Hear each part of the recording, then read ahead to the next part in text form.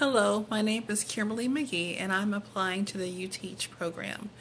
As well, I am a 1994 graduate of Texas Southern University. I majored in journalism, and I double minored in speech and English. I feel like I would be a great candidate for this program because I enjoy working with special needs children and also academically challenged children. I feel like I have a great ability to be able to help to unlock them so that they could reach their full potential. I got it. As well, within this summary, I am to discuss the Angela Duckworth assessment, as well as the Individualized Education Plan, the IEP, and my ideas as far as differentiated instruction are concerned, and data assessment and personalized instruction plans. I feel like my Angela Duckworth score of 4.20 shows that I have the ability to have great flexibility. And I believe that great flexibility helps one when being a special education teacher, because you have to be one that is able to be flexible, that's able to meet your children where they are while being present to attend to their needs. From day to day, children are different, just as we're different as adults, and they need someone to be able to be flexible with them, to be able to make changes with them when they need them, and not to be stuck in who they were yesterday.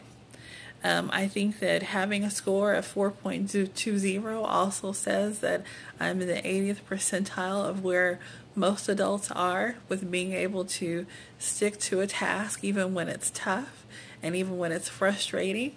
And I think that these are the great qualities that one would need to be a great special education teacher, as well as a Uteach program person as personal candidate as well too.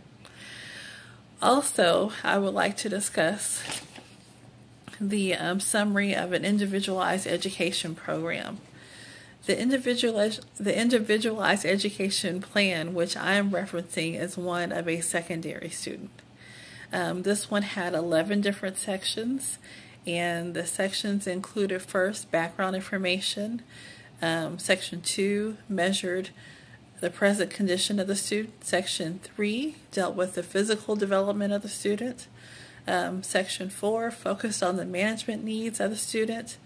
Section 5 outlined the special education programs and related services. Section 6 dealt with the details for participation with general education courses and non-academic and extracurricular activities as well. Sections 7, 8, and 9 dealt with transition services, as well as activities for long-term outcomes. And Section 9 detailed goals for graduating as well.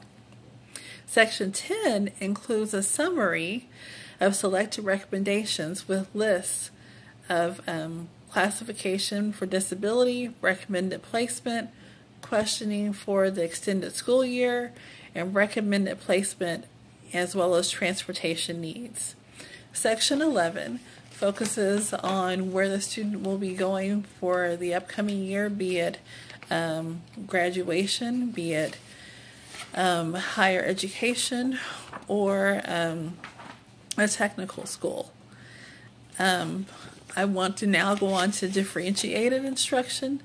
Differentiated instruction, I feel, is needed in dealing with any student. Differentiated instruction helps to meet the student where they are. It helps to be able to modify the program as needed, and it helps to also meet the student in different ways. One of the ways that I worked with students with differentiated instruction when I was a 3rd and 4th grade teacher is I had a library in my classroom. The library had different books of different academic reading levels to meet the children where they were. And this way they could feel confident and excited about having they can feel confident as well as excited about having a book to read when they finish their work. And this was often seen as a great reward. Another part of differentiated instruction would be a read aloud. The read alouds I did were guided, and we often had classroom guided instruction where I led the discussion and the dialogue. The students enjoyed the discussion, and oftentimes we were able to have great classroom discussions that would follow the read alouds as well too. This is what we often did when we studied language arts, as well as if we just did a read aloud for fun from a regular chapter book too.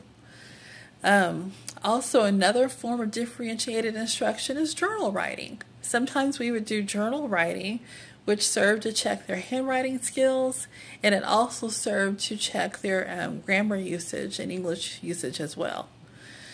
Data-driven instruction is very important because I feel like it helps to understand